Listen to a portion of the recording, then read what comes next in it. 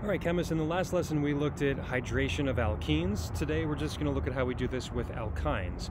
Can we take a triple bond, effectively add a net addition of water to get an H on one carbon and an OH on the other? And the truth is we can. However, we don't get what looks like an alcohol in the end. You'll see that we actually start to make carbonyl functional groups, things like ketones and aldehydes. There's only two new reactions to learn today, and they are the counterparts to what we saw for alkenes. One is Markovnikov and one is non-Markovnikov. And we'll start with the Markovnikov one. This I'm just going to call alkyne hydration. And I'm using a linear terminal 5-carbon alkyne for this. There's a couple of different ways you could do this. One is just acidic hydrolysis, but you could use mercury salt in strong acid. When you treat a 5-carbon terminal alkyne, this is terminal, as opposed to the alkyne being in the middle of the chain somewhere, you would call that an internal alkyne. If I treat a terminal alkyne like this, I get a ketone that looks like that.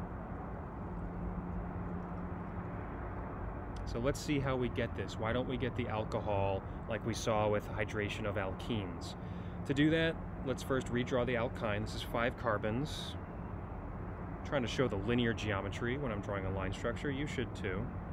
This is under acidic conditions. The first thing is the pi bond picks up an H. So draw an arrow from one of the pi bonds to the H+.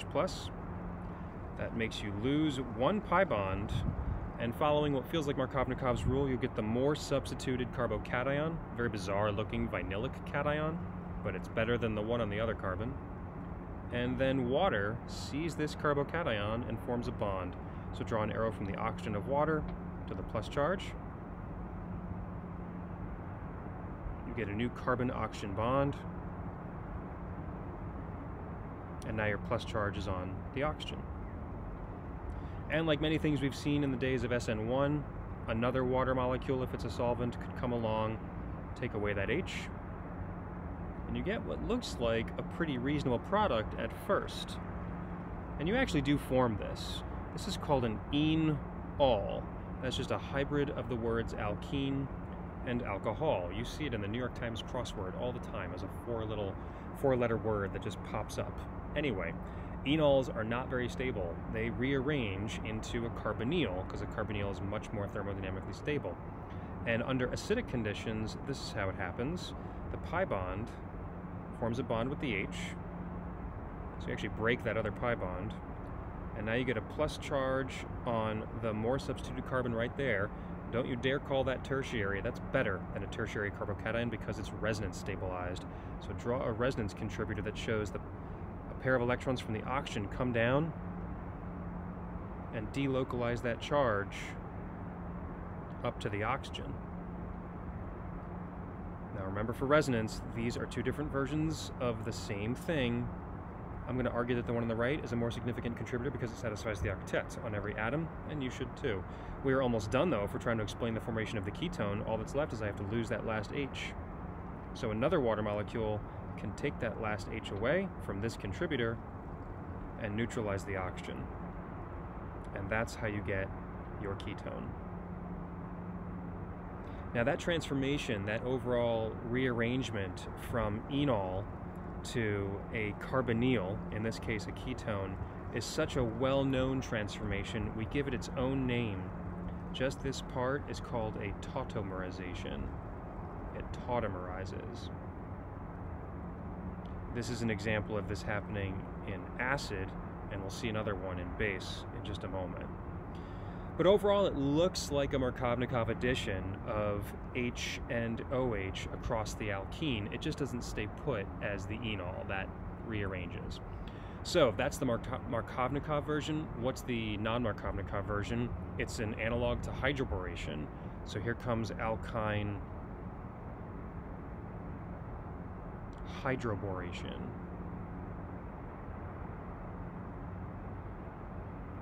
This is a special borane reagent that's commonly used. It's not the only one, but it's that boron-hydrogen bond that does the chemistry. I'm using the same 5-carbon terminal alkyne.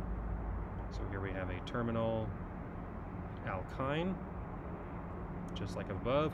And this gives you a 5-carbon chain, but your carbonyl is going to be on the very end, which is not a ketone. Think back to what your functional groups are. That's an aldehyde. I like to draw in the H of an aldehyde. You don't have to, but I'm of the school of people that likes to do it. So how did we get the aldehyde out of this? Let's redraw that terminal alkyne. And in this case, I'm going to show a little bit of that boron reagent.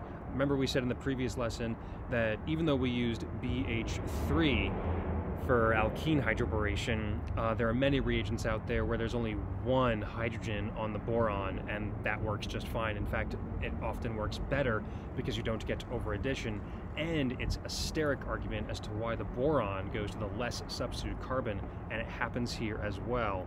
So when this boron hydride species sees the alkyne, we have an arrow pushing that looks like this, where the pi bond attacks the boron and it lines itself up so that it's on the less substituted side of the pi bond, and the hydride simultaneously forms a bond with that more substituted carbon.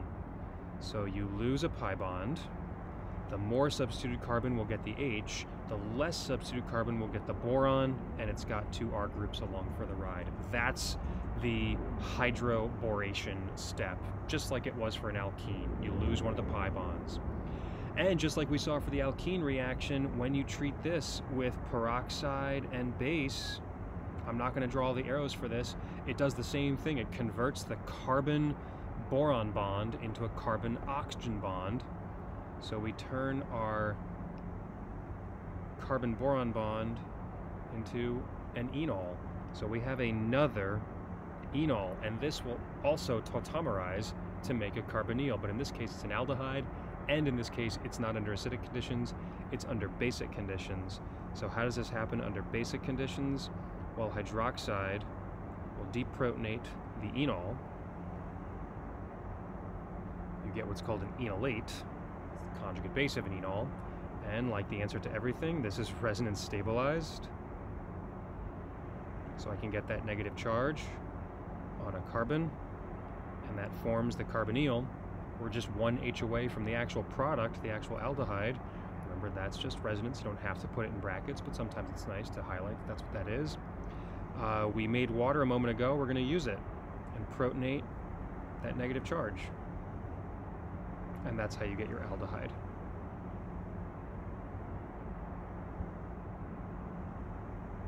So this is also called a tautomerization because it's still going from an enol to a carbonyl, but we're under basic conditions instead of acidic, which just means that both can happen.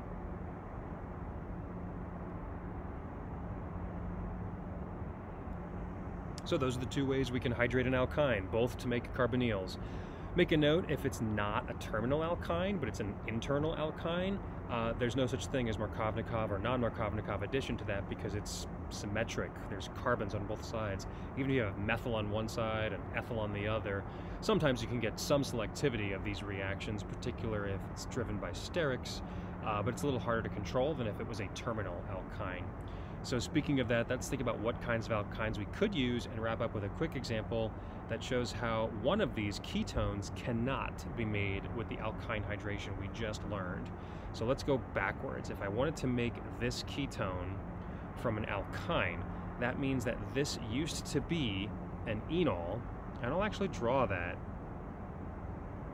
as an enol. That would be prior to the tautomerization. And then what did that look like prior to becoming an enol? Well, it used to be an alkyne.